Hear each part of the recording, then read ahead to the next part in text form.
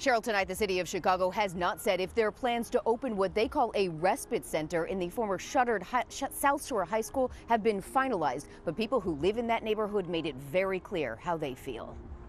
For city leaders who came looking for a conversation over opening the doors of a shuttered South Shore High School to migrants. What's important is that we really establish that this is a humanitarian crisis, and we're here. South Shore residents responded with resounding rejection.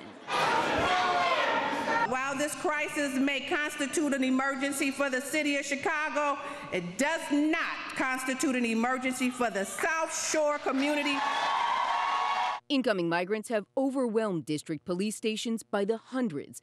It's my turn. It's my turn. Hello. But city leaders could barely eke out a word of the details about a proposed respite center at the former South Shore High School.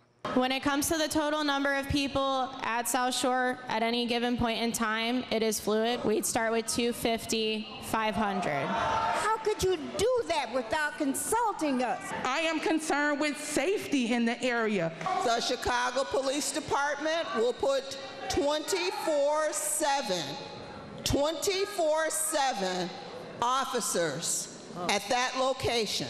Those are exactly the kind of services Southside residents say they've begged for and been denied. Every homeless immigrant that you bring in, that you scoop up one of the homeless individuals in our community, I think that would be fair.